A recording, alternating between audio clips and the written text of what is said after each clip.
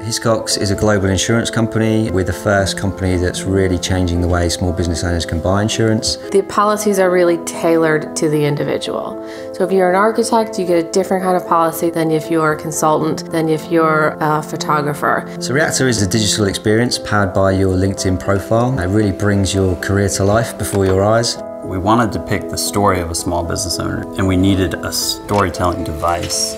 So the Reactor is a Rube Goldberg-esque experience by looking at these different elements that represent a profession and thinking about how they would come together into one seamless experience. And that's really how the idea of Reactor was born. So the process that we undertook for this project is starting with storyboarding, then we move into animation of those scenes. The animation leads into a simulation piece, and from there then we get into lighting, materials, shading, and eventually that leads to the rendered piece at the end.